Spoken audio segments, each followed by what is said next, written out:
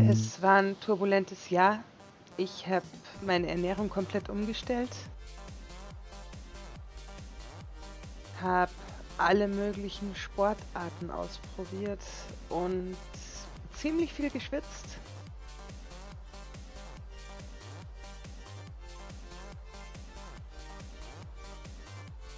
Habe vor allem beim EMS-Training einige Fortschritte gemacht.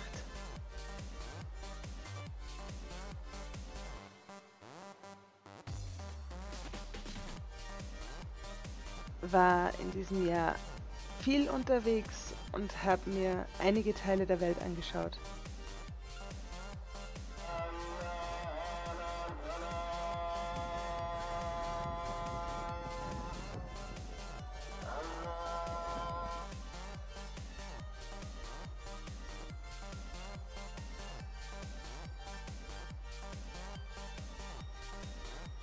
Habe ein paar Dinge wiederentdeckt, die ich früher immer geliebt habe, und habe wahnsinnige Erfolge gefeiert.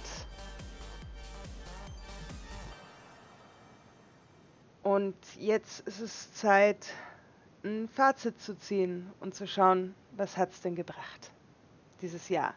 Fazit: Ich habe mit 130 Kilo angefangen, jetzt sind wir bei 97,8.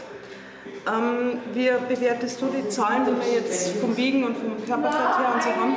Natürlich schon mal als großen Erfolg, weil 32,2 Kilo in einem Jahr abzunehmen, ist wirklich was, auf das du stolz sein kannst. Und der zweite Teil, der noch ganz, ganz wichtig ist: Du hast auf das, was du an Körperfett verloren hast, sehr, sehr wenig Muskelmasse verloren. Und das ist extrem wichtig, weil dadurch auch dein Körper nicht weniger belastbar ist, du bist mehr belastbar und hast trotzdem aber genug Körperfett verloren, dass du eben auf ein super Gewicht kommst. Das ist ja schon mal eine tolle Zahl.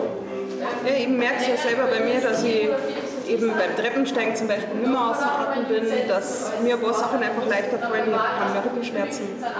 Also, Schlagt sich ein jeder von deinen Zahlen nieder, und das kannst du auch dem verdanken, dass du eben lange Zeit so durchgehalten hast, trotzdem, dass du immer wieder einmal einen gesundheitlichen Rückschlag gehabt hast. Das ist echt bemerkenswert. okay, da die Song war voller Erfolg, oder? Auf jeden Fall.